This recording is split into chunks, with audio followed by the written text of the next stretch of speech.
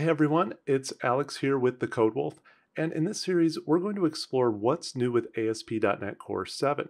.NET 7 is an exciting new annual release from Microsoft, so let's check out what it has to offer.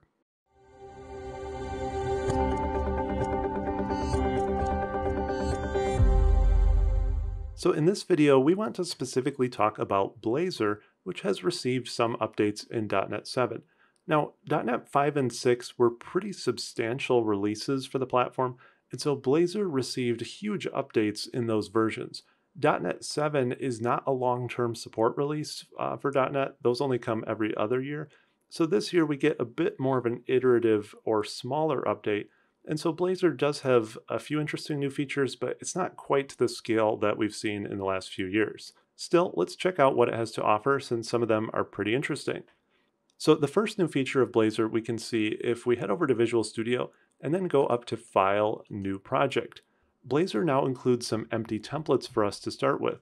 So if I were to search for Blazor, we still have the same templates that we've always had for server and WebAssembly, but if we were to scroll down, now we have these empty versions of those same templates. So if you remember, Blazor historically, you always had to create a template that included a lot of boilerplate code with it. So it would come with a few pages that would demonstrate what Blazor could do, such as an in-browser counter clicker or a page to fetch data using a request, and just some basic styling and HTML navigation and so on. It could be kind of annoying to have to tear all of that out every time you would start a new project. So now we have these nice new empty templates. And we can see what those look like if I just click through here to create a new project. And right now I'm still running the preview version of .NET 7, but this should be consistent with the full release as well if you're watching this after it's come out. So I'll click create and give Visual Studio a moment to think about that. And when our new template opens up, now inside the Pages folder, we only have this index.razor component. We used to have a few different templates in here that most people just didn't end up using in their projects, so it's nice that now we just have this simple hello world message, and other parts of the project have been streamlined as well. So if you're starting out on some new projects, this might be really useful to you because you don't have to undo someone else's work. Now, the next new feature of Blazor we can look at by going over to a more complete project. So I've created this little sample app to walk through a few examples to show off these new features. The first one we can see if we actually just start up the app. When this launches in the browser, you can see we have this new loading screen that actually shows a progress bar and just looks a little bit nicer. Previously, we just had that awkward text in the upper left of the screen that would say loading ... in plain browser text, and it was not very attractive, so a lot of developers would have to do work to replace that themselves, but now we have a nicer one out of the box. So now I have this simple app running in the browser, and the next feature we want to look at is the bind after attribute. And I'll just arrange these windows a little better so we can work through an example here. So the way that this app works is if I were to search for a term, or a user or an organization, it will bring back the repositories for them in GitHub. GitHub has a pretty nice public REST API, and I encourage you to check it out and experiment with it if you haven't already. So these are all the different repositories under the .NET username or organization. So the way this works is that over on the left, we have this input HTML element, and we have the usual Blazor binding suspects. So we have the bind and the bind event attributes. And those will take care of binding whatever value the user enters into our search box to this search text field, which we can then use throughout our component for whatever purpose. Now, the new feature here is this bind after attribute. This allows us to bind a method on our component, and that method will get run every time the search text binding updates.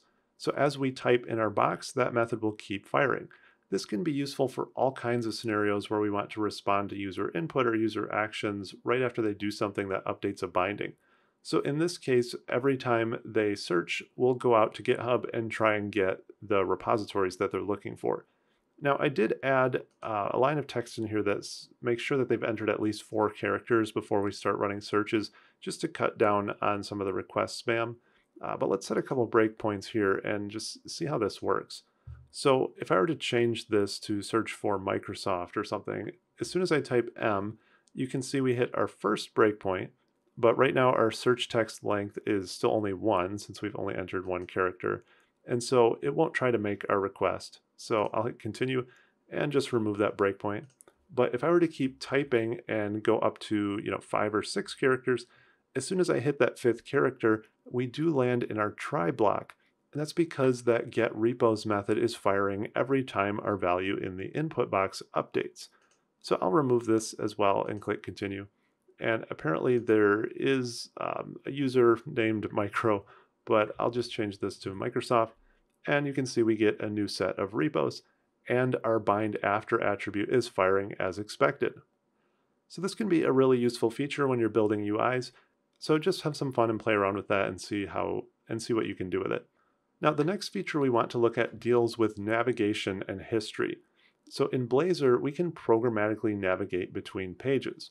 So over on the right, I have this button that says Go to History, and this is going to take us to a different page in our app that will display some history data.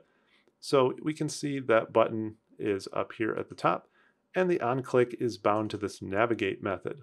Well, the Navigate method lives down at the end of our component here. And here we're using the built-in navigation manager to navigate to the history state page. And there's nothing new here, but now we have this new parameter called navigate options or navigation options, and this lets us add some history entry state along with that. So we can pass along a basic string or value to that other page. So if I were to click Go to History, you can see this page says My State, just like we passed along. And the component for this page is really simple. So there's just this paragraph that says the history says, and then it displays the state property.